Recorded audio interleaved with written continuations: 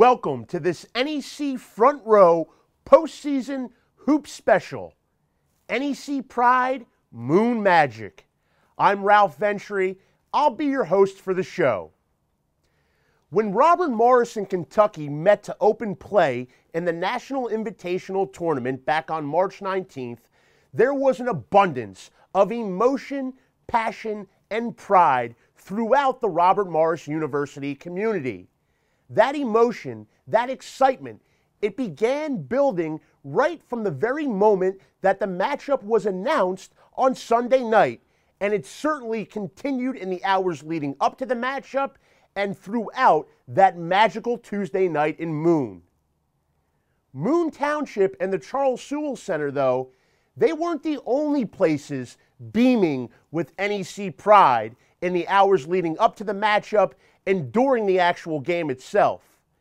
As a matter of fact, that NEC pride was widespread throughout the conference's geographic footprint. There were athletes, fans, alumni from all 12 of the NEC's member institutions that were sharing their thoughts, their tweets, their Facebook posts throughout social media. They were sharing their congratulations and their excitement about Robert Morris, Kentucky, and postseason basketball. It was truly a night, a day, 2 days, hours of NEC pride. In this special, we're going to take you back to that magical night in Moon, and we're going to show you what NEC pride is all about. Enjoy NEC Pride, Moon Magic. It started on Sunday night, Selection Sunday. No, the Robert Morris Colonials, who bowed out in the semifinals of the Northeast Conference Tournament, were not going to the big dance. And as it turned out, neither was defending NCAA champion Kentucky. No, Andy Toole's Colonials, the NEC's regular season champs, and John Calipari's Wildcats out of the Southeastern Conference were headed to the National Invitational Tournament, a long-standing postseason tradition. As we found out when the brackets were released, Kentucky would be the #1 national seed in the NIT, and their first-round opponent, well, the #8 Robert Morris Colonials. One little caveat to the matchup, however, it wasn't going to be in Lexington. No, they were going to square off in Moon Township. Yes, folks, the Colonial Crazies would have one final chance to pack the Chuck in 2013. Of course, the social media buzz began building with the Colonial Crazies themselves, but it quickly went from that fan group in Western Pennsylvania to places like Smithfield, Rhode Island, home of Bryant, down to Mount St. Mary's in Maryland, and even ordinary Joes from Texas, Washington State, non-NEC cities. They were chiming in about this matchup, about the Kentucky Wildcats coming in to a Northeast Conference venue for postseason play. As tip-off neared, news leaked that ESPN would be doing a pregame remote from within the Sewell Center on their SportsCenter show. Of course, fans wanted to be a part of the action and wanted to be in front of those cameras for the sports flagship. They began filing in and literally began to pack the Chuck. The fans' excitement and enthusiasm definitely did not go unnoticed. In fact, it turned some heads around the NEC and around the nation.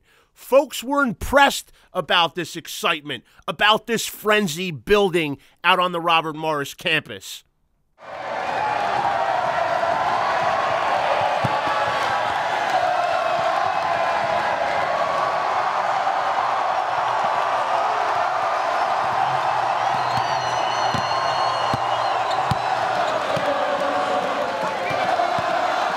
And if they were impressed by that display, they would certainly be impressed on what would transpire on the basketball court.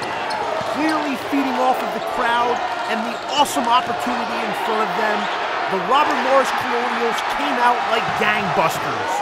Before Big Blue Nation could even bat an eyelash, it was Robert Morris 10 and Kentucky nothing. RMU would hold the lead and would be in control for most of the night. Kentucky would only be up by a point on 2 occasions over Robert Morris, the last being 27-26 late in the first half. It was the Colonials with the 28-27 lead heading into the locker room. Robert Morris opened the second half just as they did the first. High intensity, high energy, and results. The Colonials went on a 12-4 run.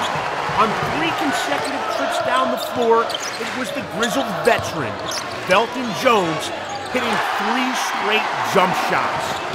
The 1-point lead grew to a 10-point bulge. Kentucky would keep the Colonials within arm's length, though, as you would expect a national power to do. Coach Calipari's team pulled even with the Colonials down the stretch on 2 occasions, but never led in the second half. As the moments ticked away and crunch time became real time, Robert Morris did not back down.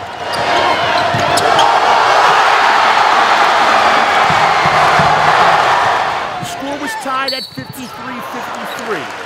Well, Belton Jones went immediately down the floor, drew the foul, and hit 2 big free throws. And big play Belton Jones wasn't done yet. The floor general finding Mike McFadden for the flush as Robert Morris takes the 57-53 lead with under 2 to go in the ballgame. Kentucky would tie the game again. With 42 seconds left, the highly touted Archie Goodwin went to the basket for the layup, tying the score at 57. But the Colonials would have the ball on their home floor with a chance to make Northeast Conference history. It was on that possession that Robert Morris head coach Andy Toole, to the dismay of the announcers on ESPN, was directing guard Belton Jones into the corner. When Jones was in position, he told his point guard to call for timeout. A 30-second TO. But what were the Colonials doing? Well, Andy Toole had a plan. As it turns out, the young head coach drew up quite the inbounds play, and Russell Johnson was wide open for a look underneath. Johnson missed, but Big Mike McFadden was there to clean up the rebound. The putback just rolled out off the rim, but McFadden would have the 2 biggest free throws of his collegiate career to follow. He'll flip it. He'll bend after bouncing. And it is good! Robert Morris takes a 59-57 lead. Kentucky in a hurry up the floor now. Here's Polson over to the left side to Mays. Mays sends it back to Wiltshire. 3-point shot. No good! Robert Morris pulls the upset and they win the ball game. Just as furious as the reaction in the arena itself was the reaction throughout social media. Players from the rival LIU Brooklyn Blackbirds were congratulating the Colonials on their feat. As a matter of fact, LIU alum Kyle Johnson, who played for Team England in the last Olympics, had quite a nice tweet right here. Then, of course, there were guys like FDU alum John Galvin and others to chime in.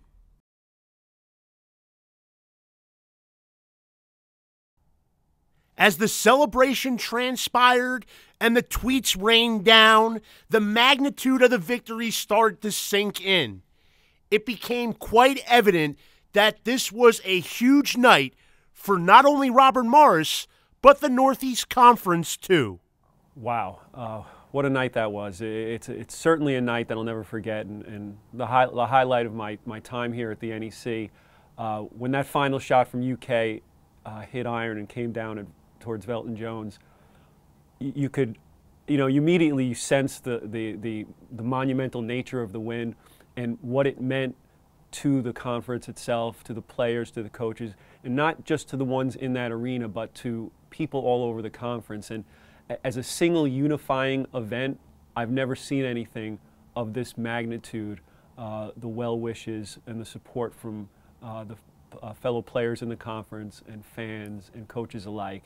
It was tremendous, and something that I will definitely hold dear to my heart. This year, the NEC has been focusing on the concept of NEC Pride, and the messaging that we've used throughout the year is to deliver that concept throughout all of our campuses, from student athletes, coaches, alumni. And this event, the win, Robert Morris over Kentucky, was a perfect opportunity for us to demonstrate how much that NEC Pride message has taken off around the conference. You know, prior to the game, there was all sorts of tweets and email messaging back and forth between student athletes and coaches. And then after the final whistle, when the students stormed the court, the tweets just started coming. Student athletes supporting student athletes, and emails between presidents and coaches and coaches. It's been fabulous. It's a great way to bring the NEC together, and this win has been a perfect example of how we've been able to grow NEC Pride. Truly, this was a night that not only Robert Morris could enjoy, but the entire Northeast Conference. It was NEC Pride.